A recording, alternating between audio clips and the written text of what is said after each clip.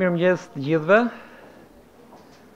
Jam shumë I lumtur që jemi gjithë së bashku sot për të kremtuar ceremoninë e bluzave të bardha, tashmë një traditë që është prej 5 vjetësh në fakultetin e mjeksisë Universitetit Mjekësisë Tiranë. Sigurisht ndihem shumë I lumtur që sot gjithashtu që sot na nderon me praninë e tij kryeministri I Shqipërisë zoti Edi Rama, ministri I Shëndetësisë zonja Ogerta Manastirliu, ministri I Arsimit zonja Besa Shahini dhe sigurisht primum inter pares rektori ynë profesor Arben Gjata.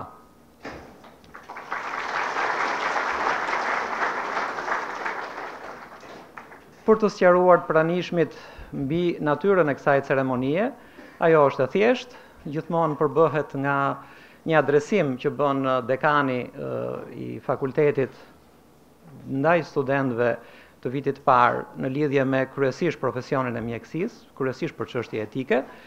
Mëtej sigurisht ftuarit kur janë pranishëm kanë fjalën e tyre dhe në fund bëhet betimi I Hipokratit pas cilit studentët mund të veshin bluzën e bardhë. Kur ka sigurisht të ftuar, është kënaqësi dhe nder për ne që ata t'ja veshin këtë bluzë studentëve më të mirë që vinë nga sistemi I maturës shtetërore në fakultetin ton. Sigurisht për moderimin në vijim, unë ftoj profesor Ilir Ali Mehmetin, që besoj është I pranishëm në sallë, ndërkohë që tani po filloj me fjalën tradicionale të dekanit. Të nderuar autoritetet pranishëm, të nderuar kolegë të dashur student, ju uroj mirëseardhjen në ceremoninë e bluzave të bardha të Fakultetit Mjekësisë. Prezantimi I bluzës së bardhë për studentët e vitit parë të Fakultetit Mjekësisë simbolizon fillimin e rrugtimit nga nxënës e student në profesionist të shëndetit, mjek, farmacist apo specialist I shëndetit publik. Prej vitit 2015, ceremonia e bluzave të bardha përkon natyrshëm me fillimin e vitit të ri akademik, në respekt të vlerave të integritetit, të sjelljes etike, të humanizmit, respektit ndaj pacientit dhe përgjegjësisë shoqërore.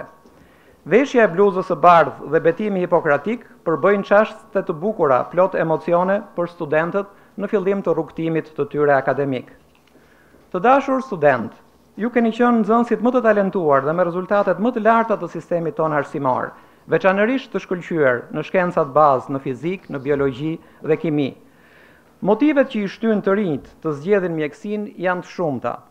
Sigurisht mund të jenë personale, mund të jetë smundja në familje, ose ajo personale.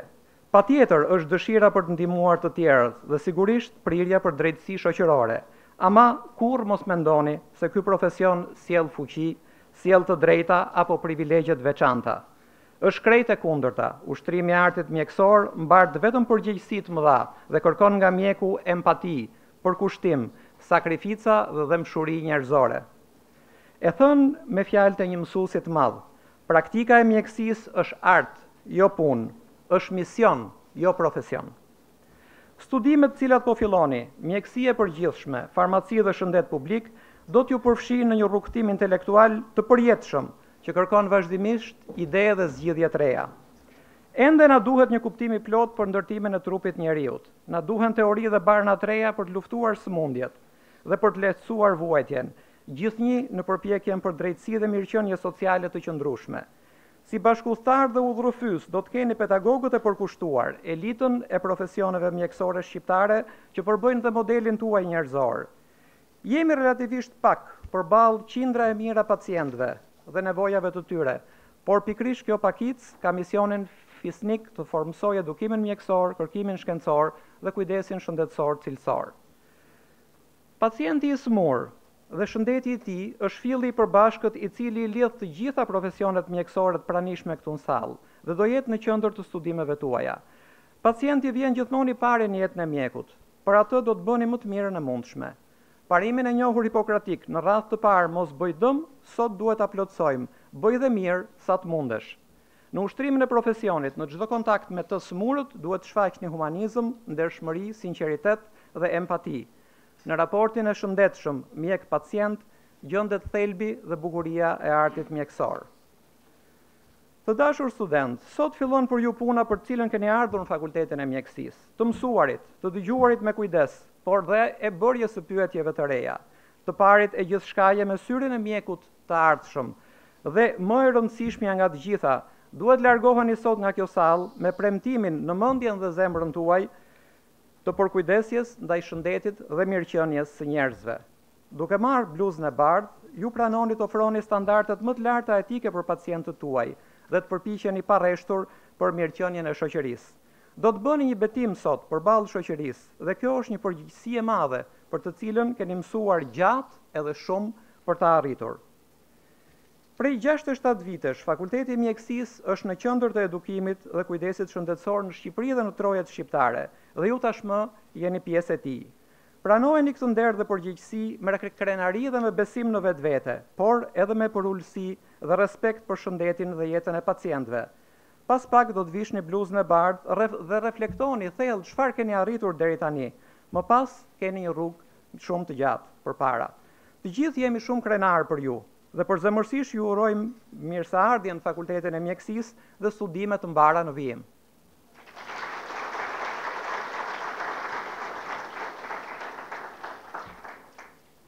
Atëherë kam nderin dhe kënaqësinë të ftoj profesor Gjatën për fjalën e tij përshëndetëse.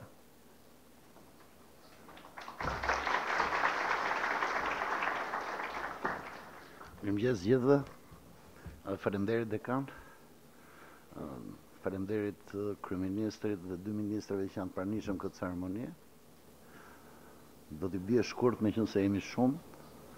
Në radhë parë do doja t'ju uroja të gjithëve mbarësi, suksese dhe punë sa më të dobishme për veten tuaj, për shoqërinë dhe për familjet tuaja. Do doja të përshëndes në radhë parë dhe familjet tuaja për gjithë sakrificat që kanë bërë dhe gjithë mbështetjen që ju kanë dhënë, derisa ju kanë ardhur dhe kanë realizuar ato ëndër që njësoj si ju e kanë pasur me mijëra gjimnazistë tjerë në gjithë Shqipërinë. Siç e përmendi edhe dekani, ju jeni elita e gjimnazëve shqiptare dhe këtë duhet ta mbani mirë parasysh tashmë që jeni bërë pjesë e fakultetit mjeksisë. I keni hyrë një udhëtim të gjatë në këto 6 vjet, t'jeni sigurt që jeni duke mësuar abetare. Sepse mbasi të mësoni këtë abetare, keni një histori të tërë për të shkruar.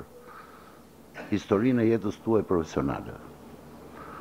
Dhe ne kemi për detyrë që t'ja mësojmë sa më mirë dhe t'ju mbështesim sa më shumë, jo vetëm për sa i përket anës profesionale, po të kuptoni gjithashtu dua që kur të mbaroni këto 6 vite të keni kuptuar një gjë shumë të rëndësishme. Që mjekësia, para se sa të jetë profesion, është mision. Është një mision i cili ka të bëjë në çdo moment të jetës tuaj dhe do ta shihni që jeta juaj nuk do jetë aq e lirë siç mund të jetë e tjerëve, sepse në çdo orë të ditës, natës, mund të jeni pjesë e asaj lufte të madhe që bëhet për jetën. Dhe dua ta mbyll këtë përshëndetje të shkurtër me një shprehje që më ka ngelur nga profesori im i kirurgjisë, një nga kirurgët më të quar të Shqipërisë, profesor Besim Elezi, i cili kur ishim 3 na lidhte një porosi. Na thotë djem, një pikë e zezë në bluzën e bardhë dallohet që larg. Pra, keni kujdes dhe mbani me vete në radhë parë dhe merrni me vete nga kjo ditë, ta mbani deri në fund të jetës detyrën e shenjtë për të mbajtur të pastër bluzën tuaj të bardhë dhe profesionin tuaj. Sukses!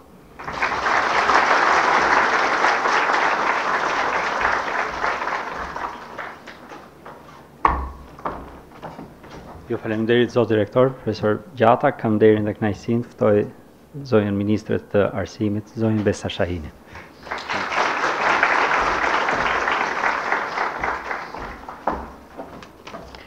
Mirëmëngjes gjithëve, shumë kënaqësi që ta fillojmë vitin e ri akademik së bashku.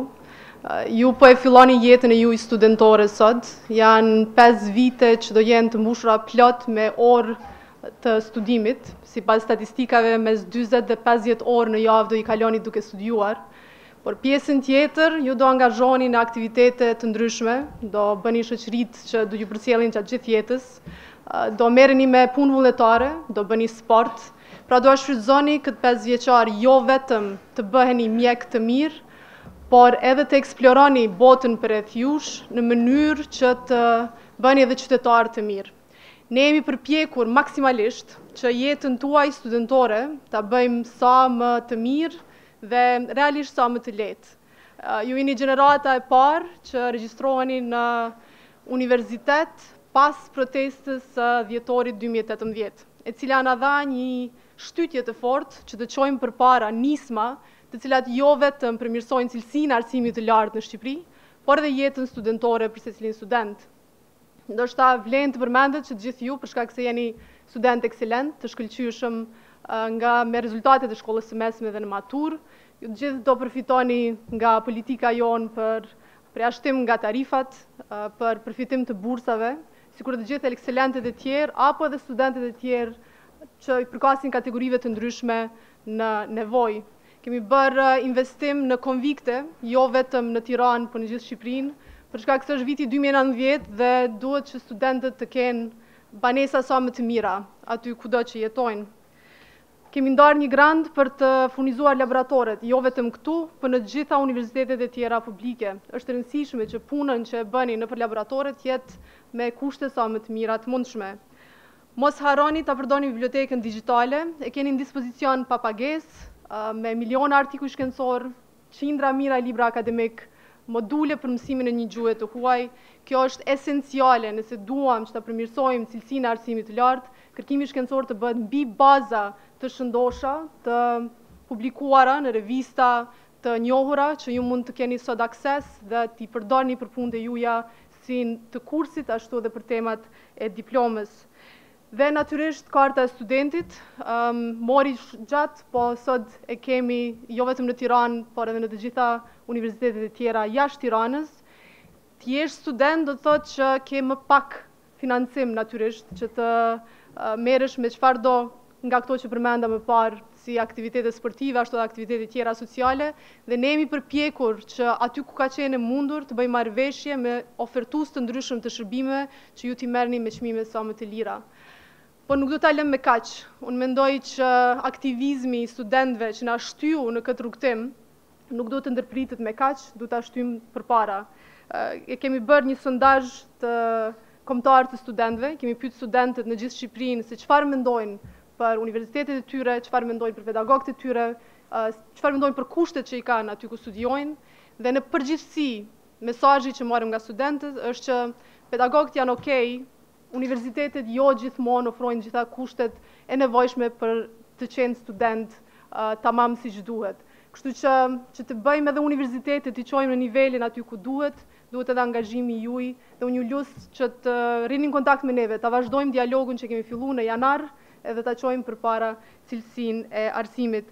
Unë me të vërtet ju uroj një vit të suksesshëm akademik dhe shpresoj që këto 5 vite do i bëni të vlerë. Faleminderit.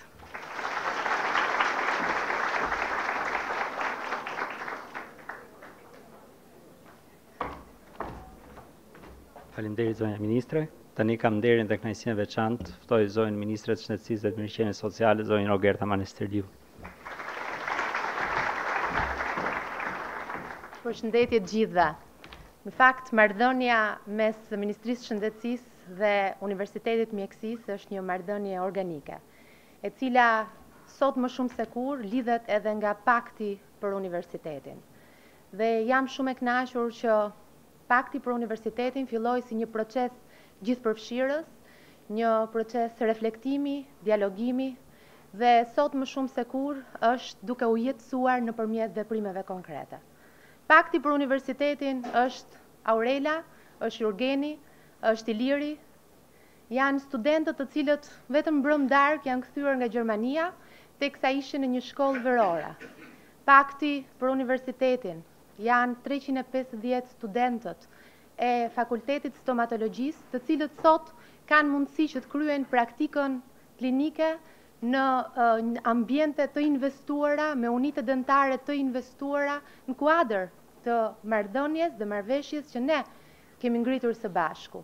Pakti për universitetin janë 360 studentët e fakultetit të farmacisë, që deri dje nuk kishin ku kryenin praktikat laboratorike, pasi dihet që tregu farmaceutik është privat dhe i mungonte një marrëdhënie zyrtare, ligjore, që tashmë ne kemi ngritur nëpërmjet fondit të detyrueshëm kujdesit shëndetësor dhe farmacive të rrjetit të hapur.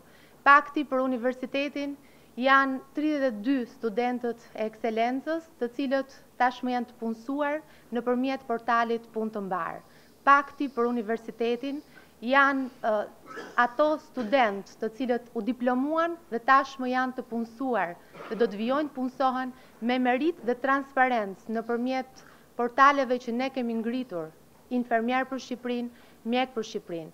Pakti për universitetin janë studentët të cilët janë atashuar pranë Institutit të Shëndetit Publik për të qenë asistent të kërkimit shkencor. Pakti për universitetin është njësia më e re e kërkimit shkencor që ne do të shikojmë së bashku sot dhe është pikërisht formësuar si një njësi që do të kontribojë në thellimin e kërkimit shkencor në fakultetin e mjekësisë. Por a kemi bërë të gjitha ato që kemi shkruar në marrëveshjen e lidhur në prill mes Ministrisë së Shëndetësisë dhe Universitetit Mjekësisë dhe 3 fakulteteve përkatëse? Sigurisht që kemi ende shumë për të bërë. Prandaj jemi duke punuar që në nëntor të hapim një laborator me të gjithë mulazhet specifike që do t'i shërbejnë fakultetit të mjekësisë dhe studentëve mbi të gjitha për të ushtruar praktikën klinike. Kemi filluar projektin e modernizimit të qendrës spitalore universitare Nën Tereza, ku nëpërmjet investimeve tona, qoftë në spitalin kirurgjikal, qoftë në spitalin e smundjeve të brendshme, do të kemi salla leksionesh, të mësimdhënies dhe gjithashtu do të kemi mundësi që të keni dhe të zhvilloni praktikën klinike më të mirë të zhvilluar ndonjëherë. Një sallë veçantë kirurgjie, them këtë sepse me të vërtetë është një njësi e veçantë që do të shërbejë të gjithë studentëve të universitetit dhe të fakultetit mjekësisë për të zhvilluar më tej praktikën klinike nëpërmjet një salle të digitalizuar kirurgjie, ku do të mundet të xhirohen operacionet që do të ndodhin dhe do të mundet që të transmetohen për t'i parë nga një grup më i madh studentësh.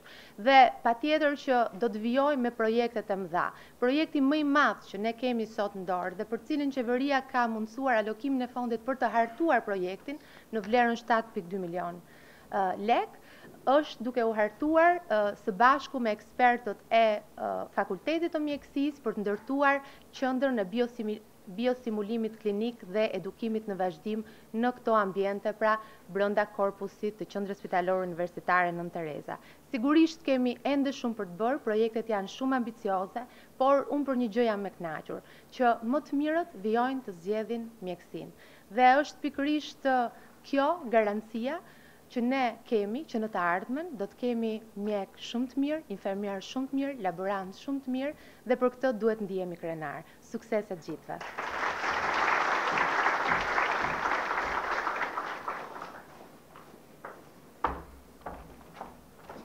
Faleminderit zonja ministër për përshëndetjen dhe mbështetjen.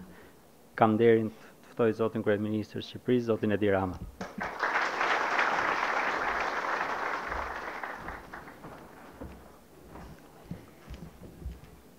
Përshëndetje të gjithëve edhe faleminderit për mikpritjen tuaj.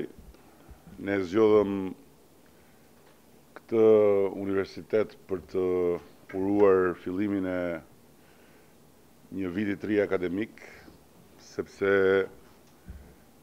ky është universiteti ku nga njëra anë hynë studentë dhe studentë që janë më të mirët, dhe nga ana tjetër ku nis një rrugtim për të bërë pjesë, besoj unë, frontit më të vështirë, sepse nuk bëhet fjalë thjesht për të marrë një profesion, po bëhet fjalë për shumë më tepër se kaq. Dhe siç e thoshte Hipokrati, të dashurosh artin e mjekësisë do të thotë dashurosh njerëzimin. Natyrisht në këtë raport dashurie me njerëzimin është një marrëdhënie jo e lehtë, sepse ju e dini shumë mirë që nga mjeku kërkohet bëj mrekullira, dhe kur mrekullirat nuk janë të mundshme, atëhere kjo i kthehet mjekut që duhet përballoj një stres edhe një kosto morale jo të vogël në raport me njerëzit, dhe për më tepër në vendin tonë, ku ju e dini shumë mirë se sa e vështirë është ende sfida e vendosjes së një raporti të shëndetshëm mes mjekut dhe pacientit. Por më vjen shumë mirë që përtej asaj që ka qenë dhe mbetet gjithmonë baza e patundur e vlerave të këtij universiteti, që është eksperienca e shumë viteve që transmetohet mes pedagogëve, sot ne mund të themi se universiteti është në një gjendje më të mirë se ç'ishte dje. Natyrisht që duhet ende shumë përpjekje përbashkët për ta bërë atë edhe shumë më të mirë se kaq, por studentët që nisin sot vitin kanë në dispozicion kushte më të mira se sa studentët që e mbyllën këtë vit shkollën. Ministri përmendi një sër risish që sot janë realitet në universitet dhe do të jenë në dispozicion studentëve në marrëdhënien e ngushtë organike me qendrën spitalore. Të tjera do të vijojnë.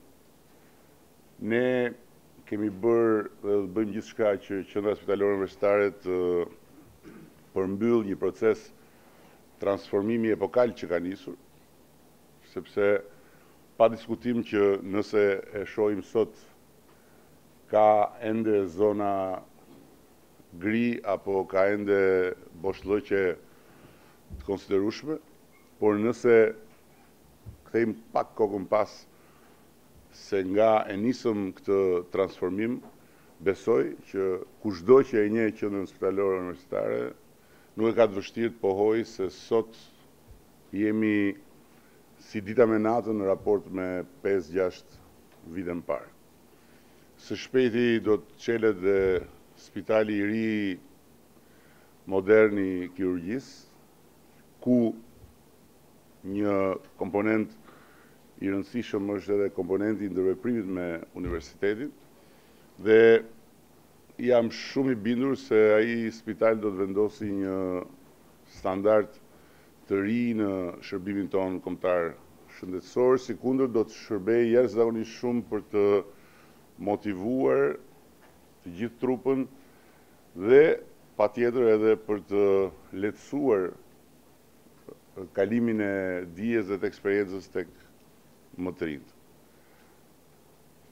Një sër risish të tjera që përmendi ministri i takojnë vetë universitetin, por pa diskutim, siç e tha ministri i arsimit, është shumë e rëndësishme që ndërveprimi dhe komunikimi mes nesh të vazhdojë përmes Ministrisë së Shëndetësisë, që ka ndërmarrë një angazhim serioz dhe ka një plan të bashkërenduar me drejtuesit e universitetit për të kompletuar të gjithë elementet e logjistikës që i shërbejnë studentëve në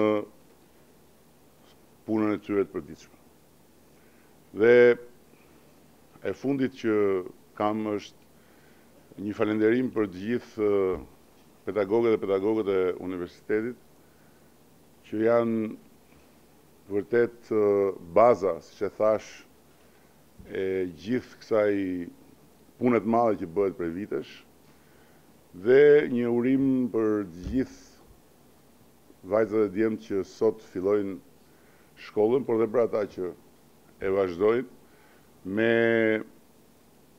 garancinë që ne do të bëjmë çmos që çdo ditë bëjmë diçka më shumë që jeta juaj në kohën e studimeve të jetë më cilësore. Dhe duke e bërë këtë urim, dua t'ju them se tani më e kemi hapur një rrugë të re për të gjithë ata që janë më të mirët edhe që synojnë të kontribuojnë qoftë në institucionet e gjithë kësaj sfere të rëndësishme të jetës që është shëndetësia, qoftë edhe drejt për drejt në praktikën spitalore. Sot ne kemi një numër të konsiderueshëm studentësh ekselent që tani më janë përfshirë në punë fal rezultateve të tyre dhe pa asnjë lloj filtri tjetër. Një thirrje e re është hapur duke shtrirë gamën e prurjeve deri në vitin 2015, pra për të gjithë ata që kanë mbaruar me rezultate të shkëlqyera. Dhe pa diskutim që cilido që nga ky universitet del me rezultatet më të mira do ta ketë derën e hapur për të kontribuar pa qenë i detyruar të kërkojë rrugë të vjetra të ndërmjetme, sepse çdo ditë dhe çdo vit do të forcohet më tutje kjo marrëdhënie e drejt për drejt dhe pa filtra mes tregut të punës, institucioneve tona dhe atyre që në fund të një periudhe intensive dhe të vështirë studimesh rezultojnë se janë më të mirët. Ju uroj shumë sukses.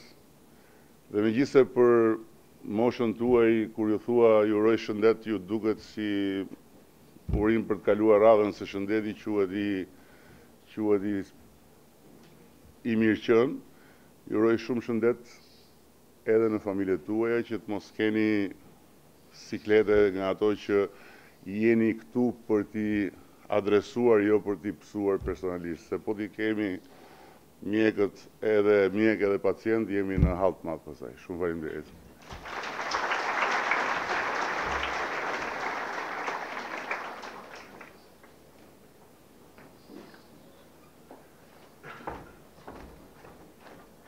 Faleminderit gjitha autoritetet dhe zotit kryeministër për këtë përshëndetje dhe në këtë moment ftoj profesor Edi Rama, dekani i fakultetit mjeksisë për leximin e betimit Hipokratit. Profesor.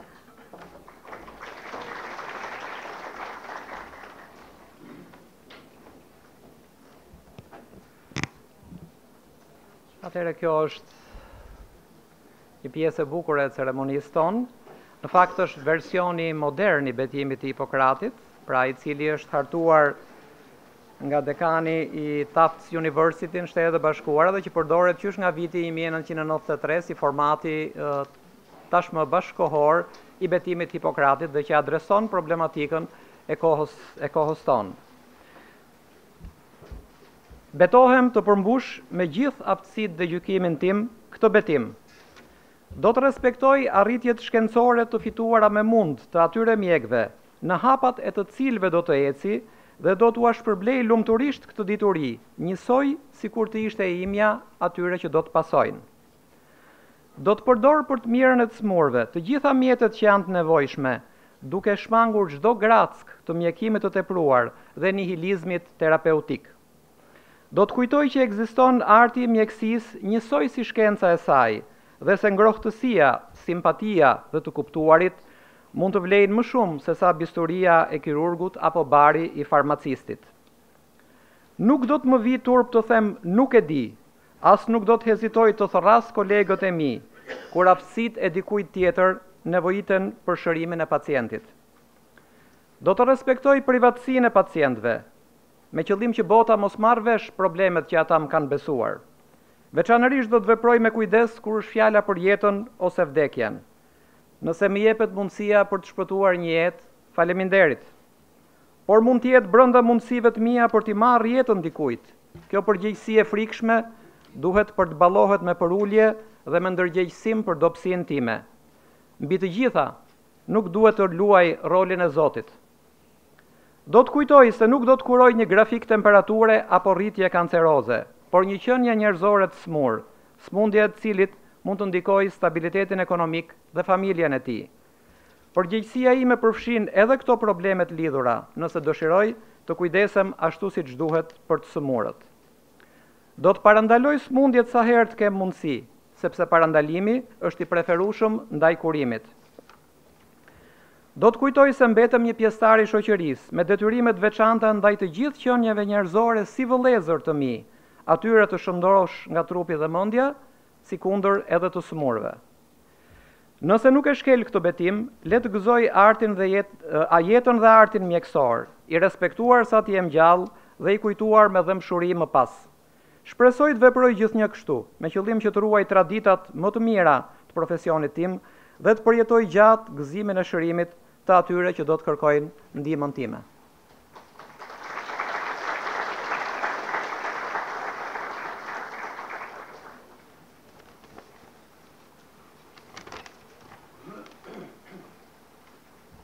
Atëherë, në vijim të ceremonisë, gjithnjë parashikohet dhënia e bluzave të bardha nga të ftuarit për studentët më të mirë, për nxënësit më të mirë të sistemit maturës shtetërore. Atëherë, kam kënaqësinë e veçantë të ftoj studenten Erisa Hoxha. Dhe është nder për mua që bluzën e bardhë t'japi kryeministri i Shqipërisë, zoti Edi Rama.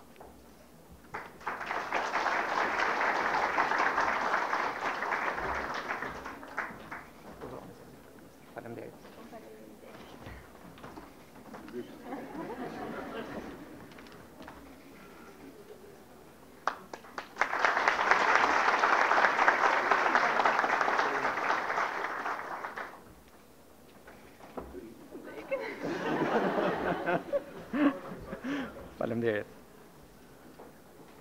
Ftoje Bora Memo. Për të gjithë të pranishmit, kjo është një listë merite të ekselencës, si ajo që sapo përmendi zoti kryeministër. Pra që kjo situatë është. Kam kënaqësinë Bora që për juve rektori ynë, profesor Arben Gjata, të veshë bluzën e bardhë.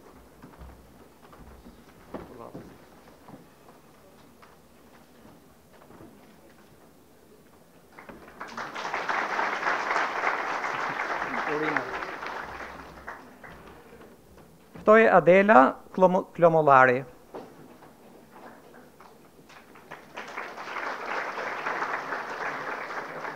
Është kënaqësi për mua që Ministrja e Shëndetësisë zonja Manasirliu t'i veshi bluzën e bardhë.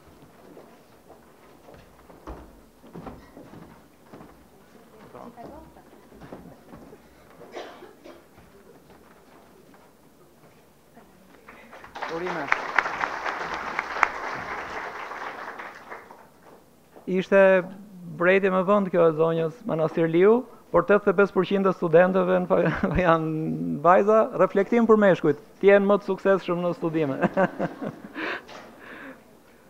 Ftoj Gjoj Liçe.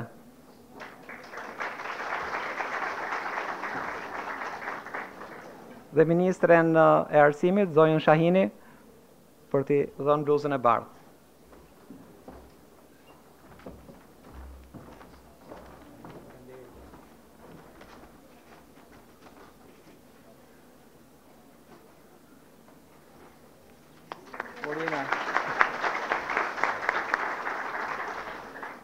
Ftoj dhe Justi Gjoni.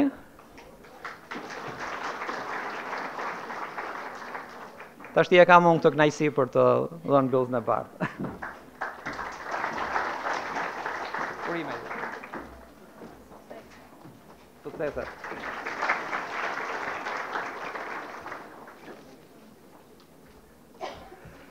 Atëherë, tani në përfundim të ceremonisë së bluzës bardhë, përsëri kam kënaqësinë e veçantë që fal paktit për universitetin, me ndihmën e Ministrisë së Shëndetësisë, Ne kemi pajisur disa laboratorë këtu në fakultet, për fat janë këtu afër dhe i ftoj edhe të ftuarit dhe studentët tanë më të mirë që t'i vizitojmë së bashku. Urime të gjithëve, suksese!